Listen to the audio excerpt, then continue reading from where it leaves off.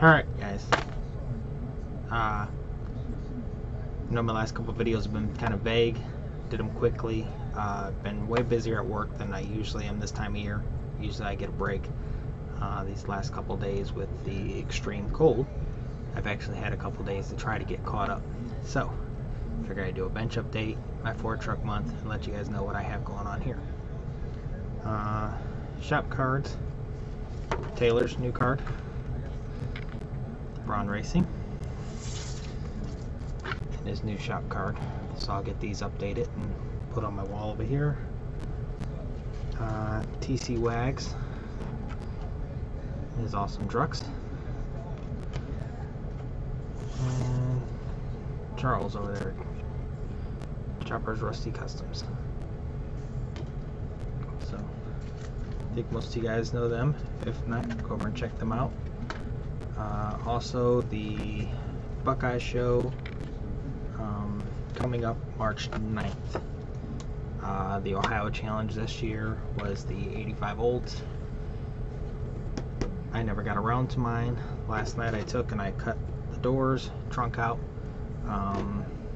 Steve Courtney, if any of you guys follow him, go over and check him out. He's doing an awesome tutorial on the one that he's doing for the Ohio show, or Buckeye show, down in Columbus.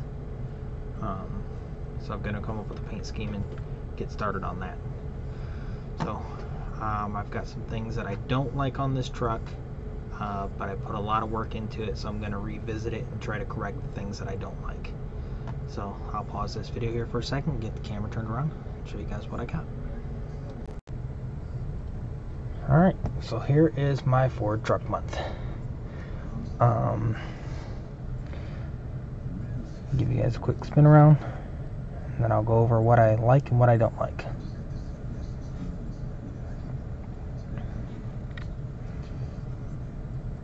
Okay, my turntable doesn't want to turn like I want it to.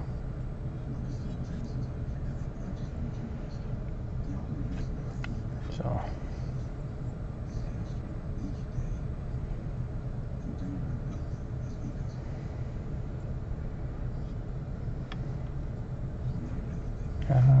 I guess as you can tell, I pointed out before, this is in the Createx Pearl Blue, Pearl White, two-tone. The stripes were actually just cut out of a plastic stencil, which is where I ran into my problem because my tape-off lines weren't perfect because I used a stencil. So I tried to go through and hand stripe all of these with a silver outline, and for some reason I did it with the Molotow, and the clear reacted with it and blurred all my lines. So I tried to go back and do it with this chrome tape, which you can see doesn't quite lay as flat, so I'll probably just pull all these stripes in, or the chrome off, and redo all these outlines around these stripes, because I got way too much work and way too much time in this truck to leave it go. Motor wise, I guess I'll start there. Just the kit motor, nothing fancy. A little bit of detail work. Front push bar, scratch built. Laser cut out the little pattern and just gave it a blue wash to make that stand out. Running boards I designed. I 3D printed out the base of the running board, and then the tops are actually the chrome from the Escalade kit. All the suspension, nothing fancy, your typical. Trailer hitch was scratch built, gave it a set of truck nuts. Let me see if I can get that to focus in on the license plate. Maybe not. I'll have to put a still in for that then.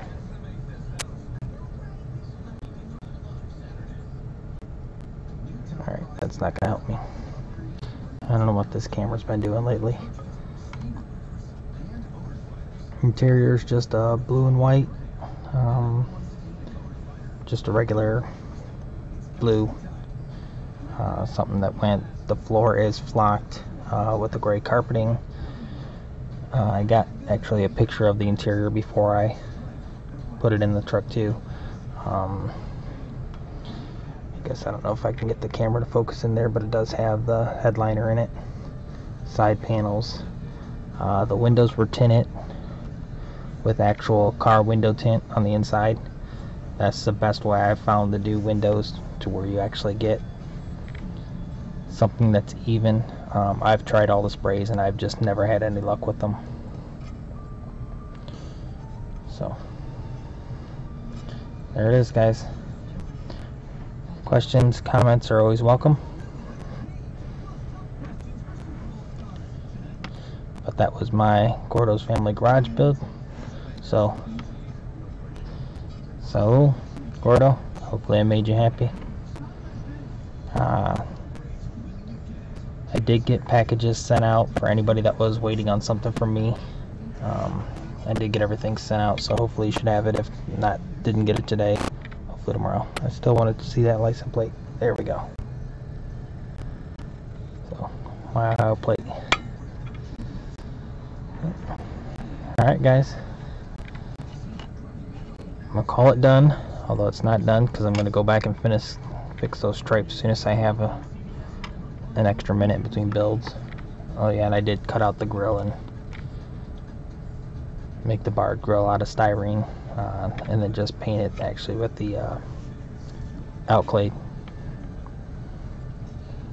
to give it that polished aluminum look. So hopefully I covered most of it. I'll try to get a couple stills in at the end, and see you guys soon.